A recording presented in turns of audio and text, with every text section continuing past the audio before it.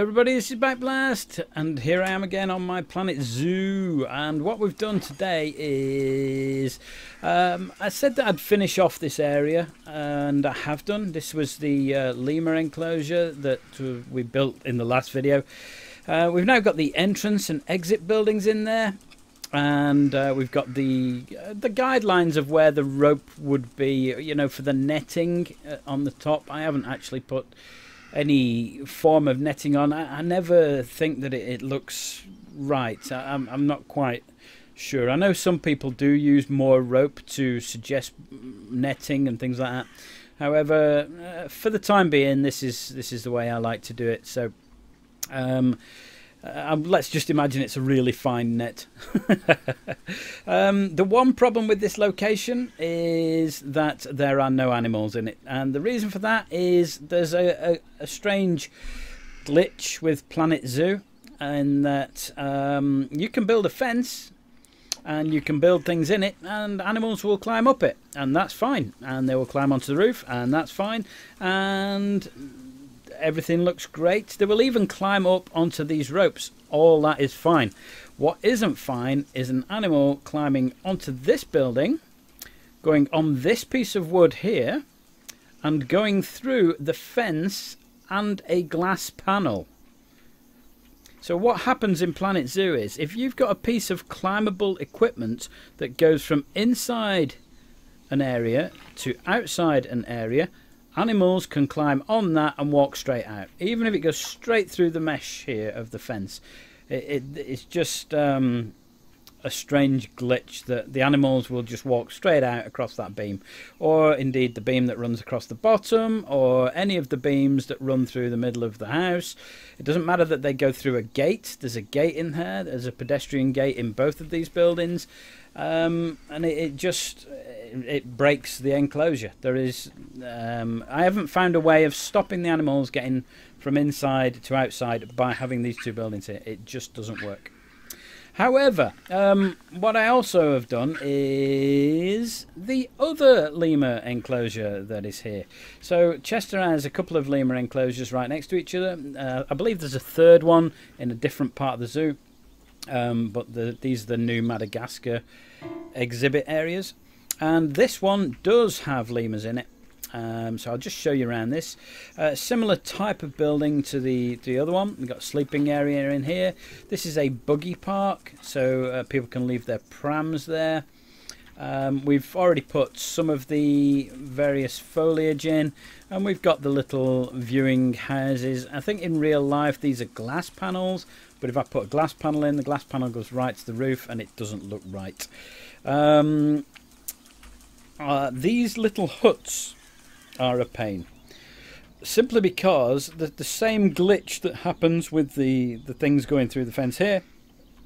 If I place this hut any closer to this fence, and I'm talking a pixel or two closer, the animals will be able to climb through the fence onto this building. This is literally the closest I could build this building to this fence. It's slightly broken. And the same with this one. I built them both right up against the fence, and I had to move them back.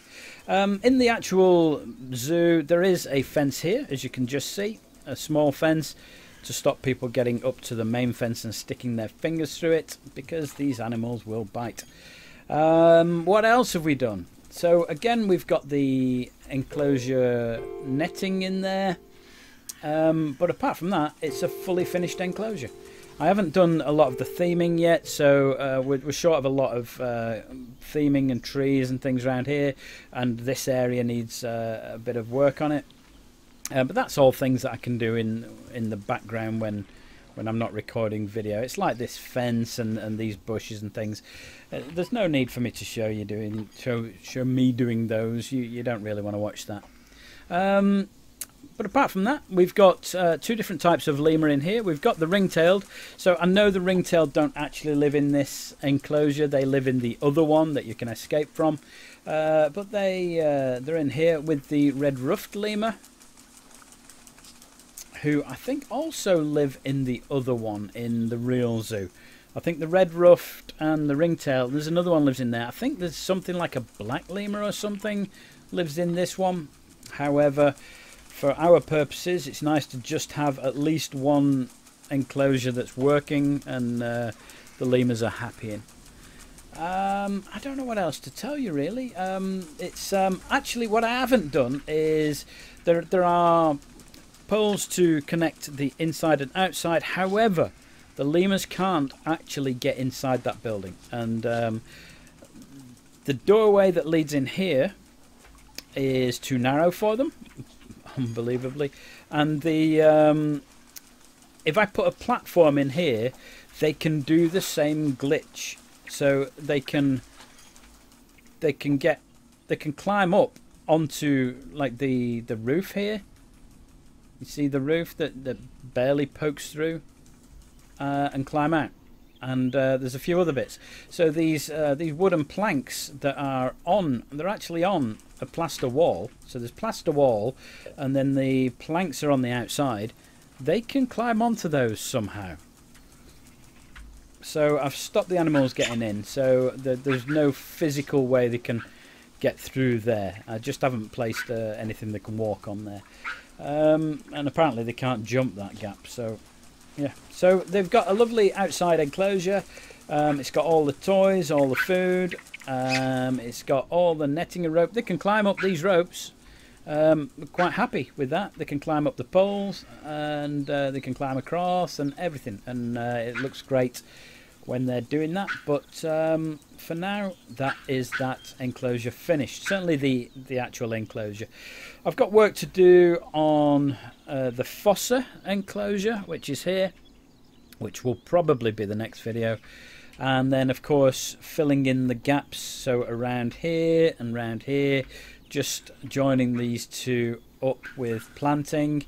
And this walkway as well needs some fencing and some plants all the way along here, and then all the way around. There's a little garden around here, and then there's two buildings, and these are the off-show buildings for the lemurs, where they can be segregated. So that needs a bit of work on, but they're similar buildings to these. They're of a similar style. There's a bit of fencing and gates here, but that's about it. Oh, the viewing enclosures that are here with the palm roofs, there are similar here. So there's one here, and one over here, which don't have a palm roof. They have a flat roof, or pretty much flat. It's more like an asphalt roof. But they'll be going in as well, and again all the plants and things that go around the outside.